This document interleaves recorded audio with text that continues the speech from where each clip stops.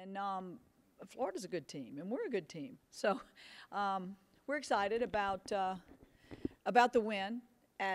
Anytime you're an SEC opponent, it's obvious that it's going to be a great competition, and our meet at Arkansas was certainly an indicator of how solid this team is. Third meet in 8 days, the kids were a little bit tired, but they pushed through it and really gave us the kind of performance that we need, the consistency that we need to move forward through the rest of the season. I guess what's the benefit of peaking later in the season? I mean, we've probably seen some teams in the past, they hit their stride really, really early. Well, our teams in the past 3 or 4 years have hit their stride very, very early, made a great impression early, maintained that, and got a little bit better as we got into the postseason.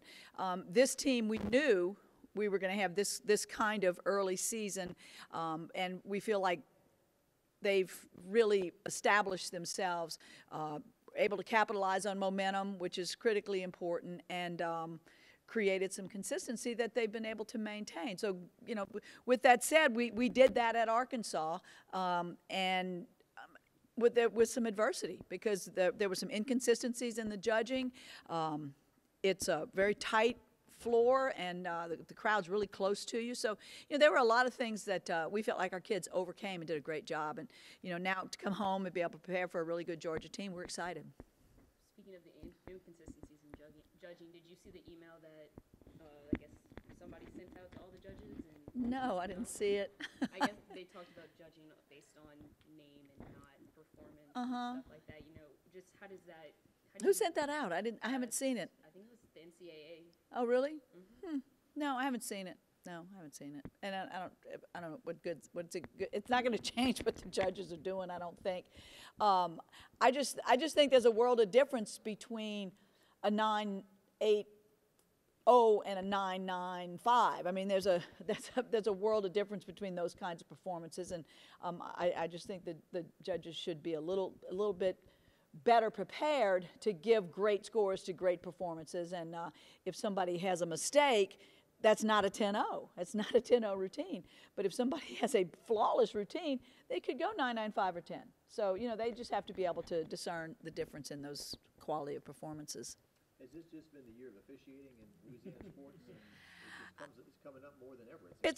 It's coming up more than ever. And, they talk about the subjectivity in gymnastics, but there's subjectivity in sport. And, I mean, look what happened, our football and, our football team. And that was egregious. And then you look at, some of these basketball plays that they're dragging these games on and on and on because they're going back and reviewing every play. I don't know what's better. I would rather have a tight competition, where it flows and it moves, but this stop and start thing is really painful. At least in gymnastics, it flows and it moves fast. We may be dealing with little mistakes here and there with the judges, but I think the best team wins in the end for us right now. How much mental toughness goes into a sport with so much subjectivity? I think you have to be mentally tough to be able to put it aside, and the main message is control the things you can control. And, if your athletes are out there doing their best and giving you 100%, and there's a flaw here or there, move on. Move on. Go. It's not world hunger. Move on. Go forward with it. And I think our team is doing a good job at doing that, is removing the clutter and focusing on those things that they can control.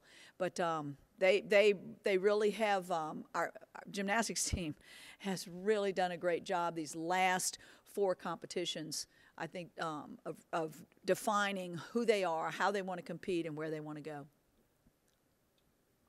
How many seniors do you have? 3. 3? 4? I'm sorry, I have 4 seniors. Sarah Finnegan, Lexi Priestman, Juliana Canamella, and McKenna. It's hard to think of McKenna as a senior because she didn't compete last year. So, I tend to say 3. McKenna's, got that extra year if she wants to take it. So but a great senior class. All weekend for her academics at Alec Mox Stadium and everything. They're going to be honored before this? They'll be honored. Our senior night's our Oregon State meet. So they'll be honored on March what date is that? March the 8th. Is it March the 8th? March the 8th will be our senior night when we'll honor those kids. So we have 4, but you know, McKenna's be a senior, and it's her senior year. Is this one of the best senior classes you can, you know, think in recent memory? Well, just to look at what they've accomplished, and their body of work, and you know the people that they have been able to beat on a consistent level, and the level of the quality of performance that they have been able to maintain, and you know Sarah Finnegan leading that charge, it's been amazing. What can you even say any more about Sarah that you haven't already said for her to be as consistent as she has been? Well, let me tell you this: I'm happy that we have seniors. I'm happy and I'm proud that this sport has seniors that stay and represent their university and compete at this high level and get their degree and move on to be professionals in something besides their sport. Speaking of seniors, it would be strange not to ask you about Lexi. She's not here anymore. How's Lexi? Does she have a chance to compete? She's had, you know, a very good rehabilitation, and you know we're hoping that, you know, what the responding that we're seeing to the treatment and the injections that she had is real, and we'll know a little bit more today. She's gonna train and we're gonna put a little bit more load on her, but you know we're hoping we need to get her back on bars, no doubt, and hoping that we'll have a vault by the end of the season, and I won't say end of the season, by SECs. So that gives us you know, almost a month to continue to get her ready, because we're definitely a better team when she's in bars. So there is a possibility, like you said last week, that she could go for Georgia on bars. There's a huge possibility that we're going to give it 100% effort to make that happen.